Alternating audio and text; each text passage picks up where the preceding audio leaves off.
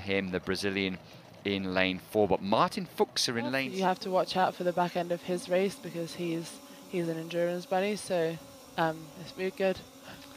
Yeah, well, they're all away cleanly at the moment. Look to be like lane 4 just keeping his powder dry a little bit there. That's Isaquias dos Santos. As you said, perhaps he's going to come late. The back end of the race will be strong for him. He's a very dynamic and powerful paddler, isn't he? And sort of, I've always felt he was almost physically more suited to the shorter distances, but seems to do so well with the pacing, and he's able to ask so much of his body and really, really push himself. Now, from this shot here, we can see 4. We could just see 4 from the right of the picture was the Czech, Martin Fuksa. He seemed to get away well as well, and as you've said, Rebby, perhaps in this first half of the race, he may well set down a marker for the rest of the paddlers. You can see by the stroke rate of lanes 3 and 4, the Cuban and the Brazilian have just really settled now.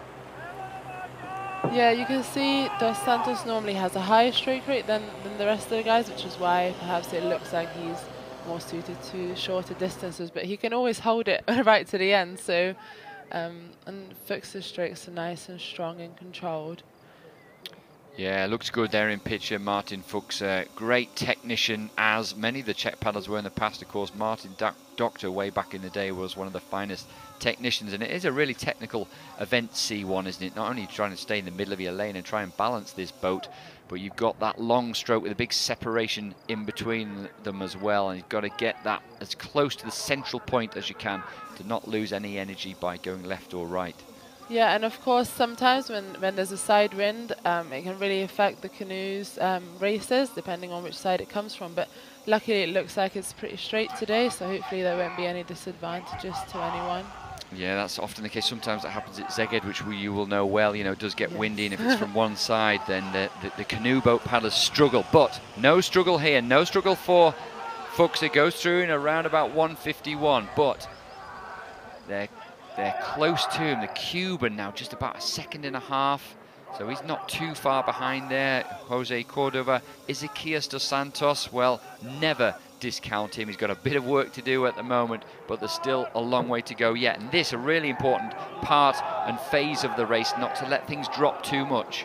Yeah, this is where the race is decided. I would say in the 1,000, this is where you're tired, but you need to hold on, and also need to start thinking about picking up the pace at the end.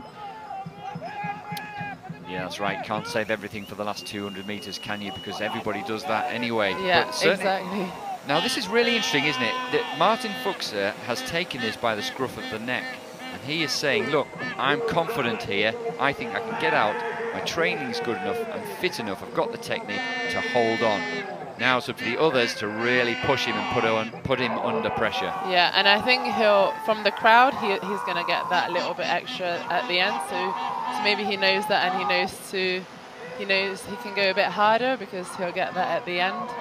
That's a good point, of course, on home water, isn't it? The pole, we need to watch for Wiktor Glazunow over at the top of your picture. The Polish paddler's going well at the moment. He's trying to put Fuksa under pressure. Nothing really from the Brazilian Isaquias dos Santos at the moment.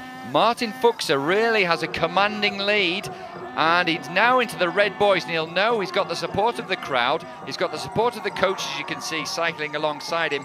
Really, this is his to throw away, but he's got clear water over the other paddlers. Only the paddler next to him, Catalin Chirila, who's been in great form, taking the bronze medal in the 500-meter event, trying to put him under pressure. But there's no way that Fuksa is going to give it up from there. Indeed, he takes the win, followed by the Romanian, and looked to be like the endurance athlete that you said, Adolf. And he certainly did there, just ahead, just a couple of tenths ahead of Wiktor Glazunow, who missed out on the medals. That's interesting. So 3:47 is a quick time there for these paddlers. That's very impressive, and you know,